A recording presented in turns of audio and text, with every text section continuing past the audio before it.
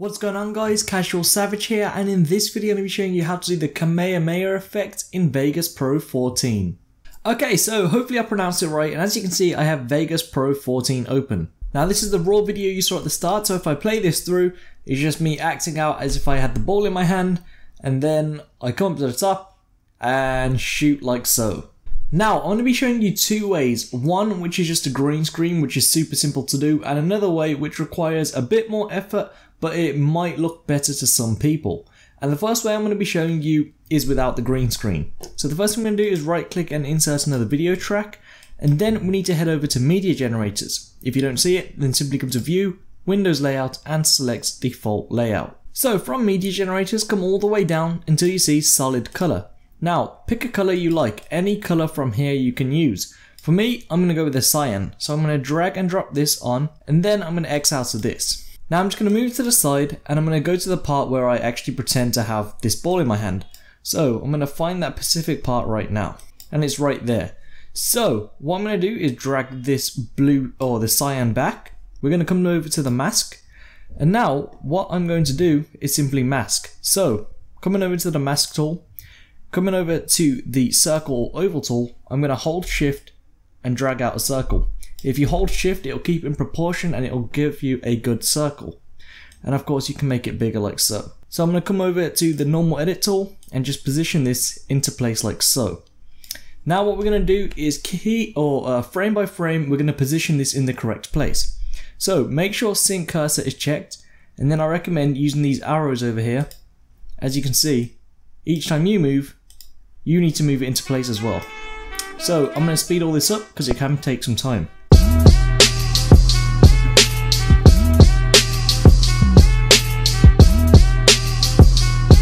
So as you can see, I have just gone through the frames and this is what I have. So I'm going to play it through.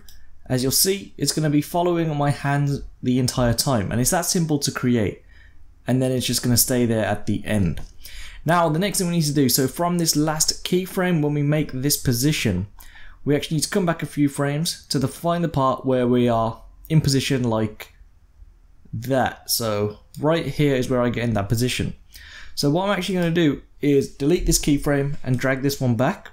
Now we're going to use the pen tool. So we come up here to the anchor creation tool, left click and make a circle around the circle we've already created, except for this time, instead of linking back up, we're going to come all the way to the end and then straight back up like so. Yes, it looks very tacky and we will fix it. So I'm also going to bring this down just a little bit to make it more of a square. There we go. That's how I want it. Now I'm going to come over to position and then position this how I want it, which is like that. So we can X out of it. It looks pretty crap. So if I play this through, this is what we have. It's just a normal ball at the moment, and then when we make the effect, it gives the effects like we're shooting out, but it just stays like that.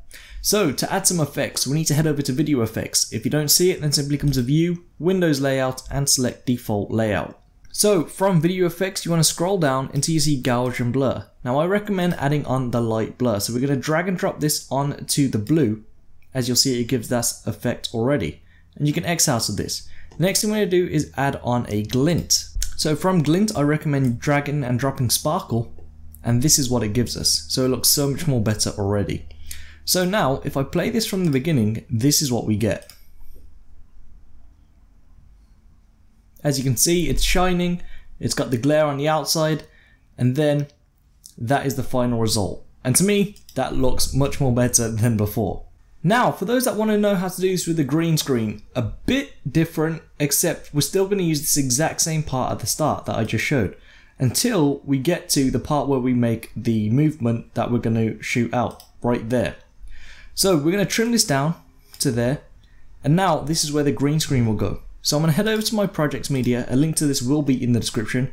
I'm going to drag and drop this onto another video track, then I'm going to head over to video effects, I'm going to come over to Chroma Keyer right here, and I'm going to drag on the default, I'm going to select the color picker, select the background, then I'm going to bring up the low threshold to get rid of the tints like so, and of course we now need to flip it around because it's not in the correct position. So you'll see that's part of the green screen right here, this ball, and this will be guidance for us.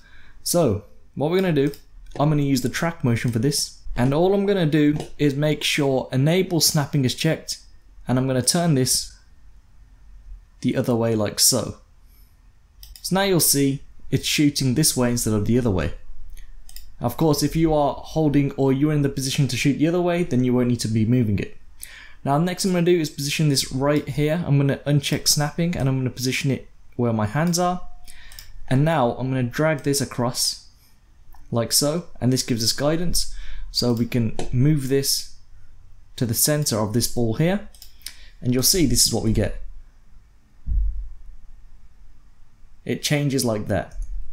And now if you want to change the color, it's very simple. You can by heading over to video effects, and then from there I actually recommend using glow. Now I will change it to a red, so I'll drag and drop the red on. Now I recommend the glow percent all the way down, same for suppression, and bring up the intensity just a bit like so. Then bring up the glow percent just a little bit, and then change your color from here. So let's go for a cyan to match the one below. Now that looks better for me, and I'm also going to come here back to my track motion and position this a bit bigger and closer to my hands like that. So now if I play this through, it goes from that to that, and to me it looks so much more better. And then of course I stop there, so once I stop I'm going to split, delete the remaining, and then I'll play this through for you one last time.